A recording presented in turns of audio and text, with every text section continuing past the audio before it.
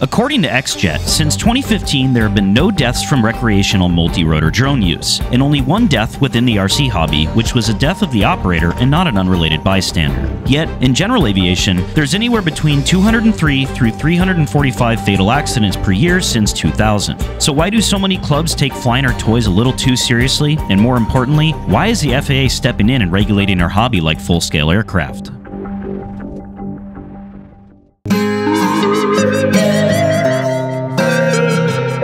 RC flying fields are generally always on borrowed land. They might be set up on a farm, town properties such as a capped landfill, or even a vacant private lot. And often, the landowners letting us fly there are generous. The financial reward is often much lower than any other use of the property. Something like a safety incident might expose them to a lot more liability than they originally would have thought, and that would make them inclined to throw us out. Our continued use of public land relies on the public having a good opinion of RC flying, and a model airplane crashed into a busy road doesn't exactly help our case. So, as a result, RC clubs try their best to keep things safe, because a crash in the wrong place could mean not only the loss of the model, but a loss of the flying field for everybody, or even the loss of flying in that general area. And it's far easier and more likely. The second is that RC aircraft are admittedly actually dangerous if caution isn't used. It's rare, but people have lost fingers, limbs, and even been killed by them. And the general public, or the new guy at the field, usually don't understand or appreciate this fact. They are just toys, right? Sure, but they are toys in the same way a race car or a target pistol is a toy, not a Hot Wheels. RC has a history of regulating itself through AMA's safety code,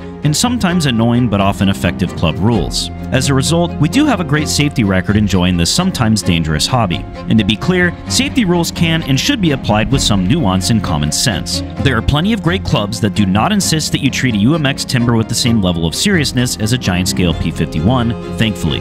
Since 2015, there's been no fatal accidents, so one could argue each of them is safe, besides the fact that all AMA members are missing at least 3 fingers.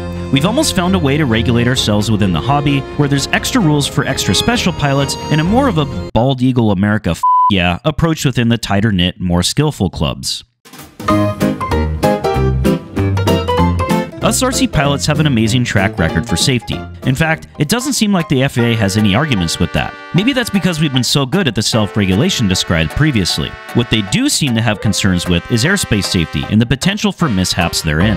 At the surface, that seems just and fair. But if you look a little closer, you'll start to realize this actually makes very little sense. While the occasional video of a guy in a foreign country flying FPV into the cloud surfaces on YouTube, those videos have become rarer. Videos of model aircraft nearly colliding with full-scale aircraft are non-existent. Our hobby has been trying to protect itself from further regulation, and usually these videos are met with a pretty negative response. It's also unlikely to show up at an AMA field, fly outside of line of sight, and get away with it. That is, without an earful from nearby members. So, if RC airplane pilots aren't flying into airspace they shouldn't, who is?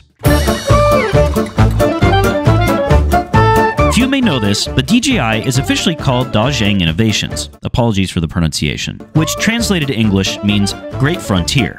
They arguably have lived up to their name. Despite being formed out of a college dorm room in 2006, DJI has since taken over the multi-rotor market. January 7, 2013 was a date the Phantom 1 was released, and subsequently, problems for the RC airplane community began. Videos started surfacing online of DJI products being flown everywhere they shouldn't be, even into garages. The Phantom series became popular with an entirely unseen market due to its consumer-friendly appearance and ease of use. I mean, hell, even the FBI is quoted saying, "The DJI is the only commercially available consumer SUAV to combine ease of use, high camera resolution, and obstacle avoidance at an acceptable cost." And with its ease of use came smooth-brained idiots. 10 months after the release of the Phantom 1 came the FAA's first annual UAS Safety Roadmap, which outlined efforts needed to safely integrate UAS into our nation's airspace. More importantly, this marked the beginning of the regulation of our hobby.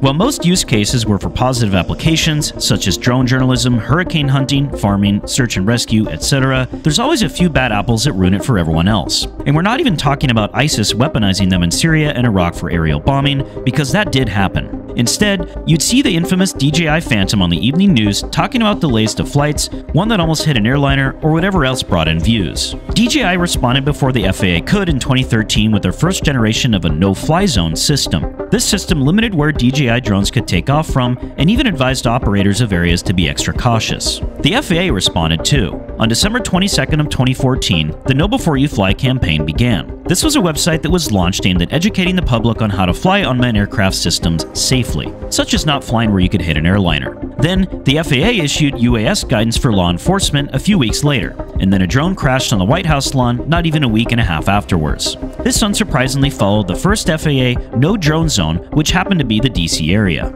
On October 6 of 2015, a $1.9 million civil penalty against Skypan International was proposed for conducting 65 unauthorized operations in some of the most congested airspace in heavily populated cities such as downtown Chicago and New York. And guess what they were doing? Aerial photography with a multirotor. In the end, they reached an agreement with a $200,000 civil penalty.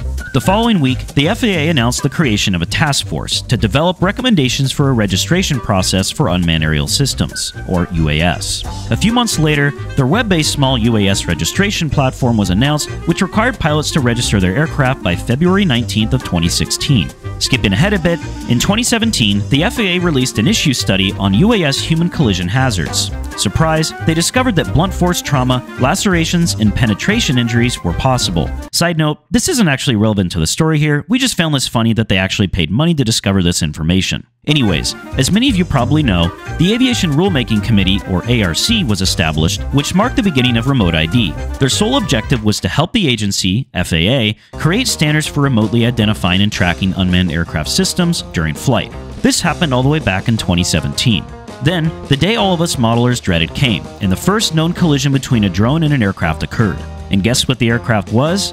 A US Army UH-60, which was struck in New York by a multirotor. Then, as a result, unsurprisingly, came more drone zones, such as the Statue of Liberty and other major landmarks.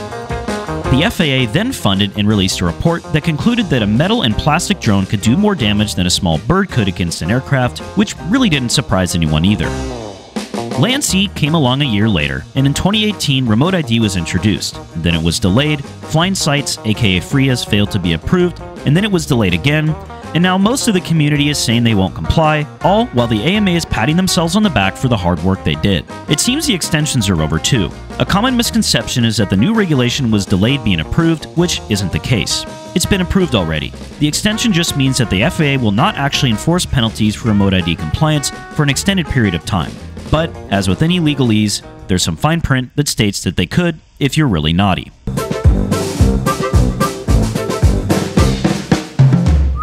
Now that you're caught up on the history of the FAA and regulating model aircraft, we can reach a few conclusions. First, there's a trend where one incident happens and a new regulation is introduced, followed by a lot more regulations being introduced before the next incident can even happen. Another conclusion that can be reached is that there wasn't a single incident of a model airplane violating airspace. Every incident the FAA listed themselves had to do with a drone, albeit usually a DJI drone.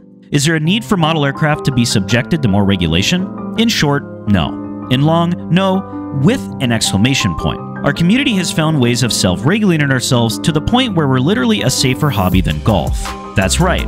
In 2010, the NSC estimated that there were nearly 500 golf-related deaths that year. Or another common hobby, running, or in this case, running a marathon, left 28 people dead between 2000 and 2009, which is significantly more deaths than model aviation saw worldwide. Should we begin imposing strict rules on running and golfing next? We hope it's been established that the model aircraft community is safe, but that's not really even relevant here. What's relevant is the question of why are model aircraft pilots being lumped into the same category as drone operators? We have an entire organization, the AMA, apparently fighting for our rights as model pilots, and yet that seems to have done virtually nothing to curb the regulation being imposed on us. And to be honest with you, no one really knows why. In fact, this is pretty common worldwide too. What's ironic about all of it is that those who actually will comply are model aircraft pilots, and those who don't are the same ones causing the FAA to implement regulation after regulation. Other countries have been hit hard by regulations as well, such as the land of maple syrup, otherwise known as Canada if you're from the Great North. For a while, model aircraft operators were exempt from Canada Remote ID, which was required by all drone operators. Canada actually saw a difference between model aircraft and a drone. That was until 2023, when model aircraft operators were no longer exempt.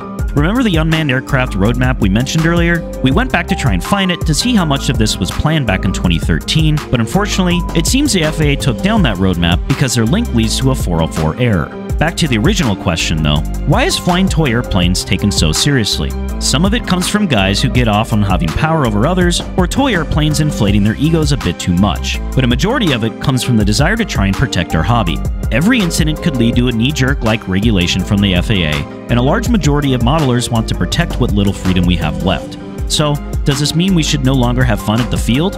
Absolutely not. Use a little common sense for safety, figure out the norms of your club, and keep trying to promote model aviation as best as you can so generations can continue on enjoying it just as we have. Go ahead and give this video a thumbs up if you think we should get Greta Thunberg to join our fight. How dare you! Or maybe hit subscribe if you'd like to stay updated on the ever-changing conditions of our hobby. Happy landings, bounce one on for us, and we'll catch you next week with a new upload.